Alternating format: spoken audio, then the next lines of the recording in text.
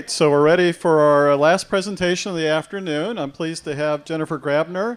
And for those of you not from right around the Columbia area, this is a presentation about a project here in Boone County, which is the county we're in. And so Jennifer's going to talk to us about a learning garden that she helped get going there. So Jennifer. Thanks very much for coming. Like he said, we're down in Ashland. About 5 years ago, a friend and I, Leslie Moylan, as we got to be friends, realized we had some shared interests and passions and decided to start a school gardening program, not really realizing back then what it was going to turn into today. But it's really grown phenomenally and turned into quite a program. If you have any questions throughout, please feel free to ask. Just a little bit of background on me. My training, my education is in forest ecology and wildlife biology. Worked for the state for several years as a research botanist. Then when we had our second child, decided to stay home. Got more into gardening. Been a lifelong gardener, but got more into gardening with our kids. And that just kind of blossomed into the passion that I have for it now. Let's see here. Yeah, so 5 years ago, Leslie Moylan and I started the program, and we decided to start as an after-school club with our elementary school. She had a background in sustainable education, and I had the background that I just listed for you. So we did a little bit of research up front, and it was very clear, even 5 years ago, all the research showing multiple benefits for school gardening programs, particularly within a public school setting. And these are just some of them. Obviously, it helps to increase the interest and improve attitudes towards eating fresh fruits and vegetables, improve the nutrition knowledge, helps improve attitudes toward the environment. A lot of the environmental education that kids get today is pretty negative in nature.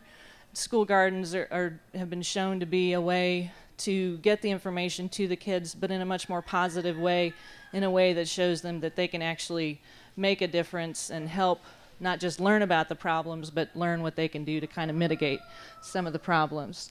And then, of course, when you're dealing with schools, the all-important test scores, across the board seeing lots of improvement, especially in science and math scores with districts that have school gardening programs. So this is just our mission as it stands right now. Basically, we want to provide space and resources for our teachers. We want to do this in a fun way, but in a real hands-on learning way. And we want to promote this not only within the school, but also throughout the whole community. And that's been a major focus of ours from the start, is to do this as a partnership, not just with the school, but with the entire community. And to give you an idea, like he said, Ashland is just south of Columbia, so we're halfway in between Columbia and Jefferson City. Kind of a pretty typical bedroom community in a lot of ways. Most families have at least one person that works either in Columbia or Jeff City. But the school district in that area is very strong, very well-respected school district.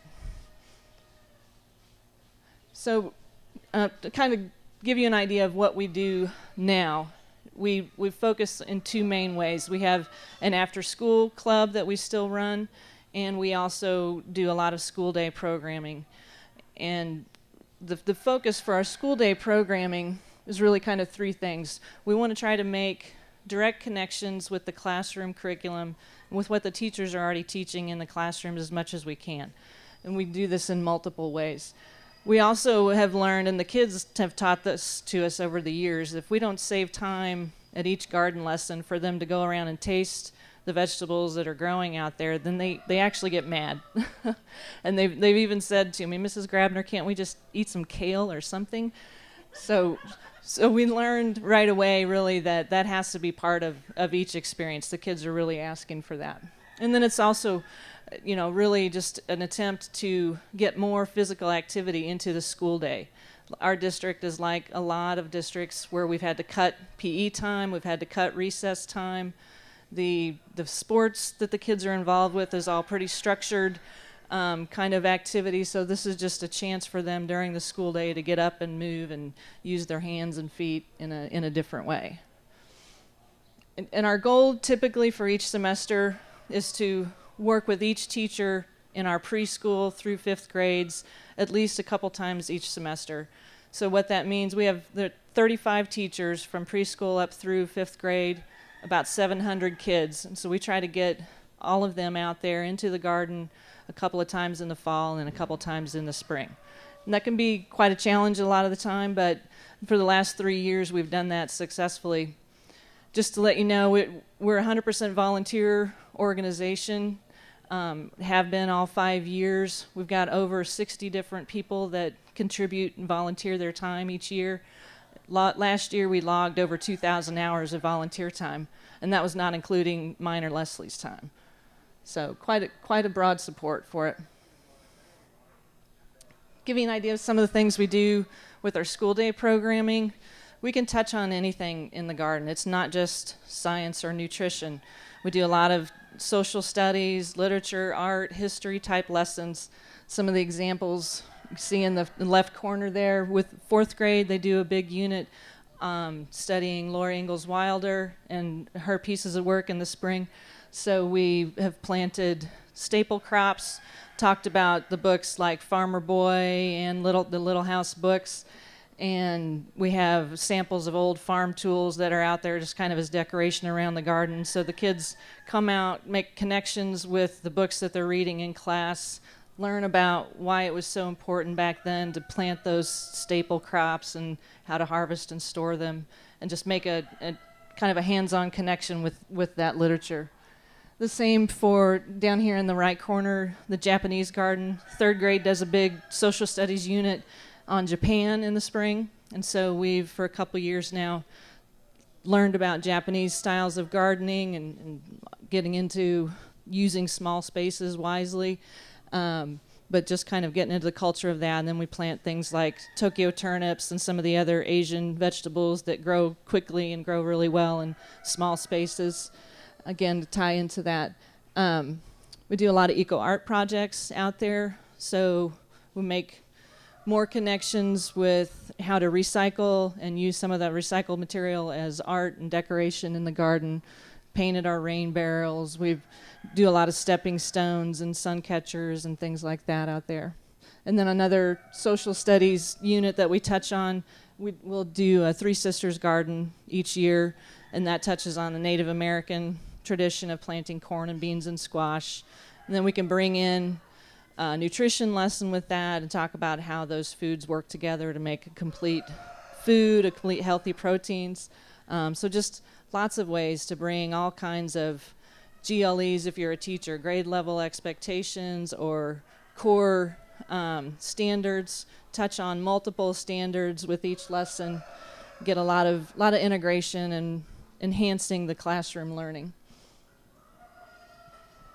More examples with math and science and nutrition. Of course, you know, a lot of these are just no-brainers when you're out there, but we've done quite a few math lessons ranging from learning how to do, it's kind of hard to compete with those guys, learning how to do multiplication arrays. The kids have to learn to visualize, say, 3 times 4, that math problem.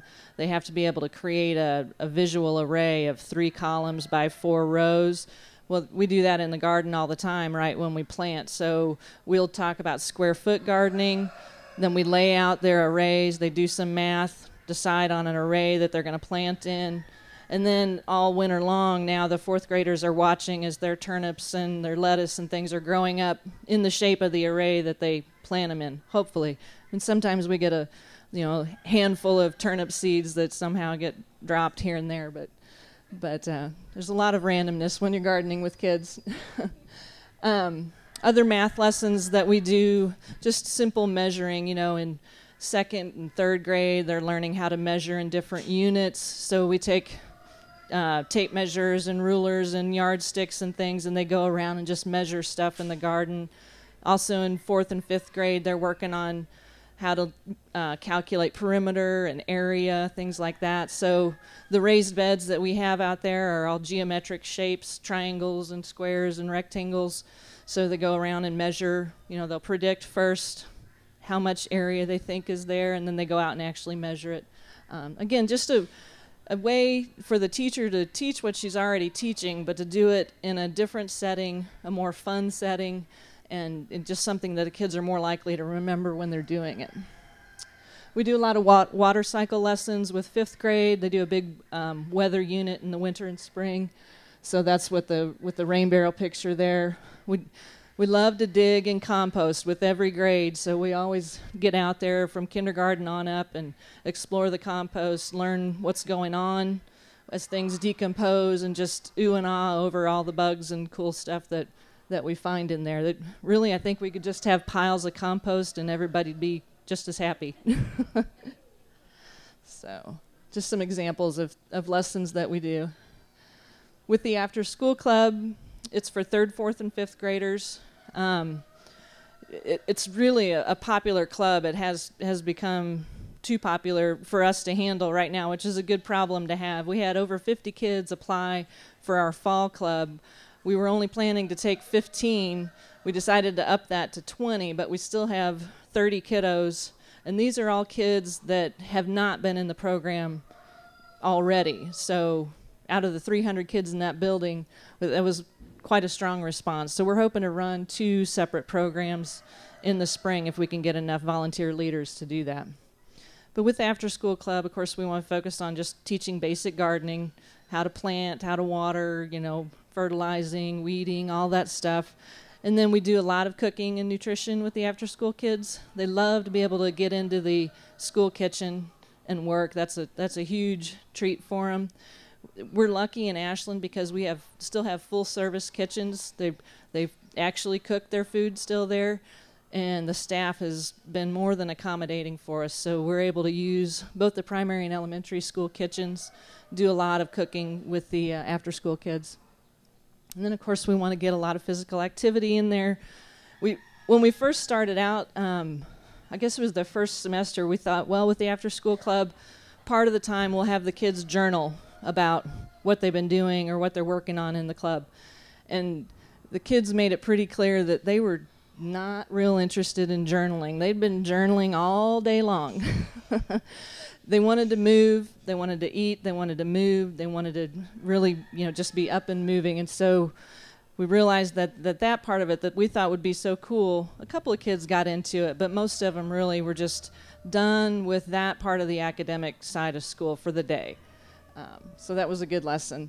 And then we do a lot of eco art projects. The kids, they love to do, you can see the ceiling fan blades over there, our flowers, and so we get a lot of donated ceiling fans now. And ours need to be replaced now. The paint's worn off and the blades are falling off, but so we just try to do a lot of that kind of stuff. Make it a fun space as you walk in. It doesn't look like an adult's garden. It looks like a kid's garden, one that's welcoming and lots of room to run around in there for them. So this just kind of illustrates where our volunteers come from, which is everywhere. It really is one of those projects that pulls in people from just about every walk of life you can imagine. The thing that they share is that they care, of course, about the kids, and they want the kids to have that connection with their food, connection with the land, and they want the schools to do as good of a job as they can, and they see that this is helping. So we really have a tremendous group of volunteers, and it just keeps getting bigger all the time. The same throughout the community. We've got a huge list of groups and agencies that have supported us for the last 5 years. Really, it's kind of is everybody that's in the Ashland area that is on that list in some way or another.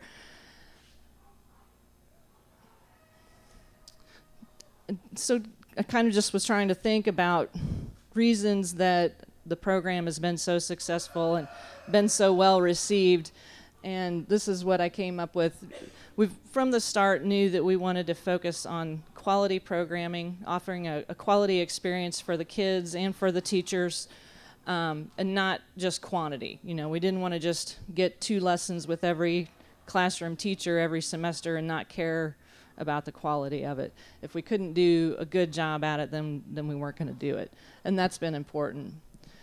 Another thing is that the school, from the very beginning, has been very generous, very supportive, the Ashland School District is lucky in that they have a lot of land that they own, so space has never been an issue for us. I know of other districts around the country and around the region where the administration is reluctant to let a group of parents try something like this for liability issues or whatever.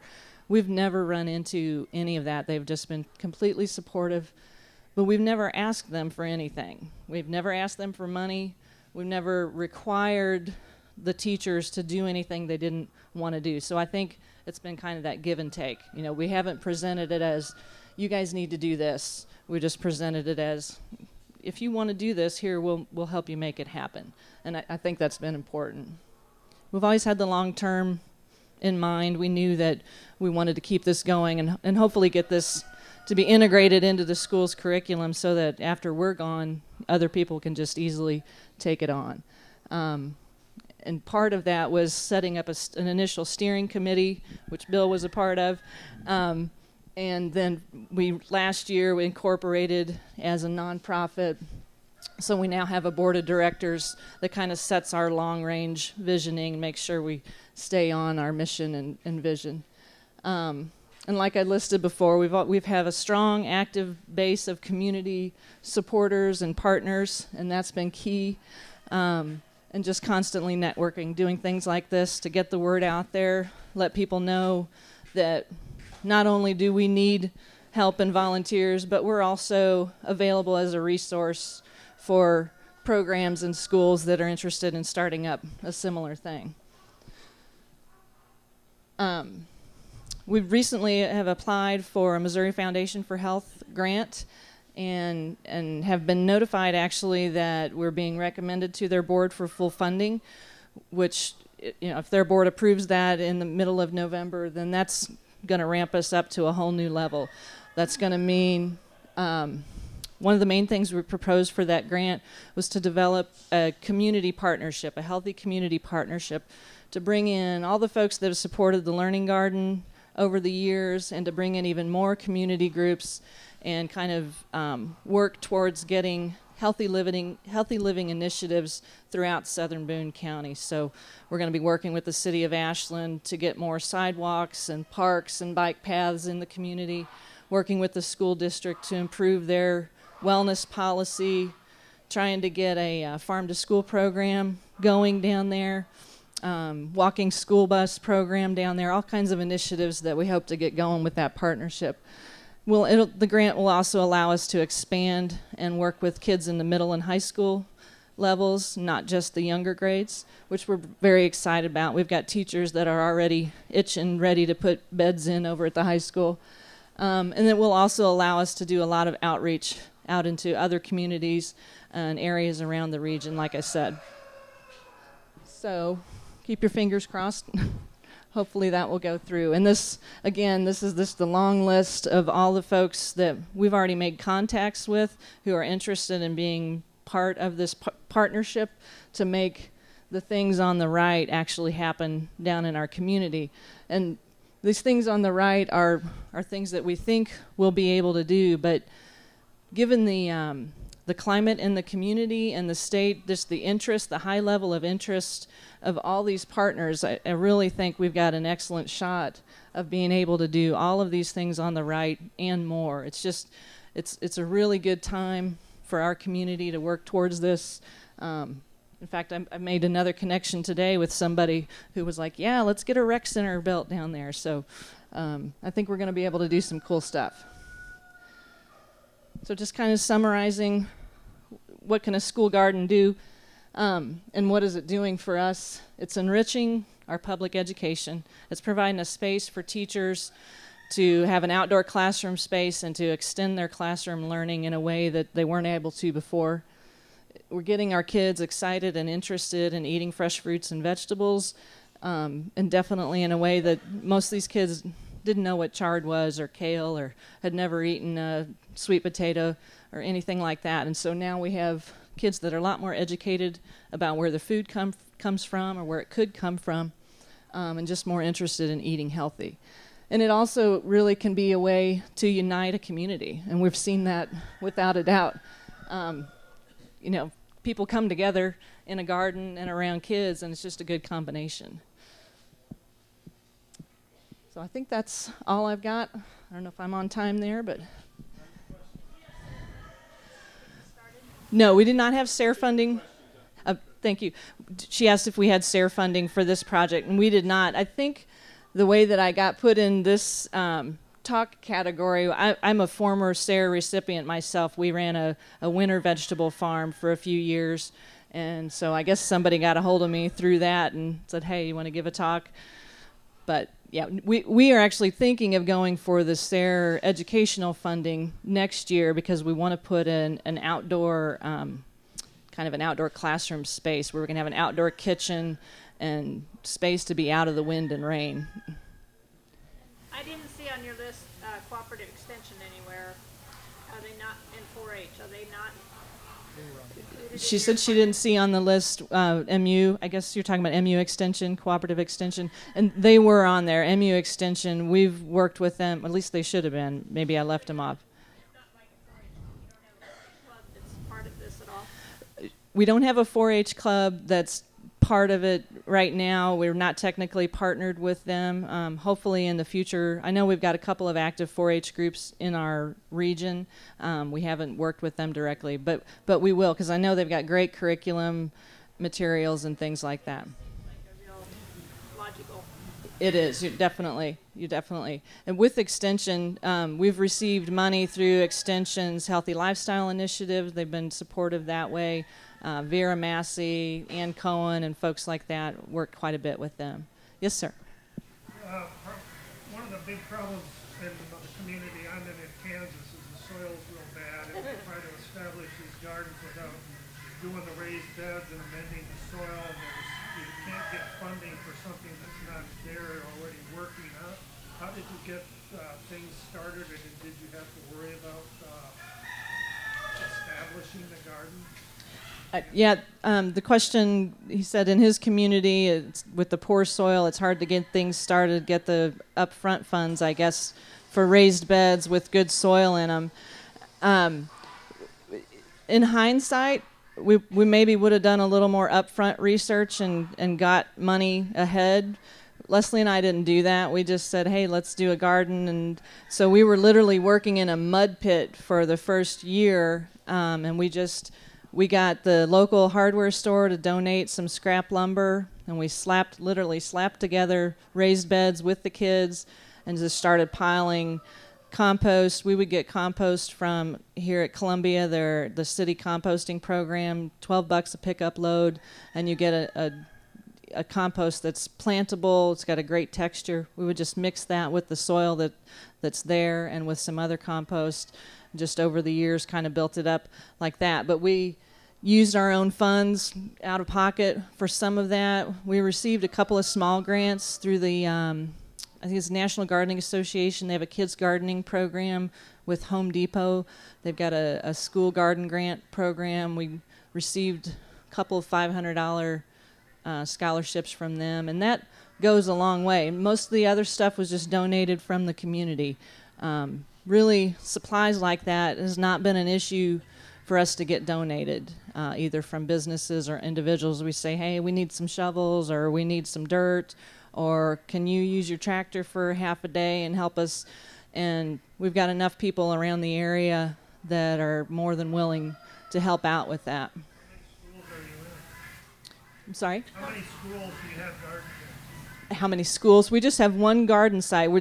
The Ashland Southern Boone is just one school district. They have 4 buildings, and the current garden site is right next to 2 of those buildings, the primary and elementary, the lower grades. We're getting ready to put more beds in over by the middle and high school, which are on the other end of town. But we're just dealing with one school district. Does that answer your question? Yeah, okay. Yeah. I was also going to mention, I believe that Whole Foods also has a school garden grant program. Joan mentioned that the Whole Foods Foundation has a school garden grant, and they actually have an open call right now for school garden programs, and there are actually several smaller grants available. You spend 10 or 15 minutes online, and you'll bring up a whole list of grant funding opportunities. Usually they're within the $500 to $5,000 range. Some of them are specific for starting up a school garden. Some of them are specific for maintaining a program that's already existing. But if you check out that kidsgardening.org, I guess, website, you'll get a lot of resources from that one page. American Community Gardening Association? I'm sorry? American Community Gardening Association? I think it's through the National Gardening Association, NGA, yep. But if you just Google kids gardening, it should come up. It'll be one of the top 4 or 5 lists that'll come up there.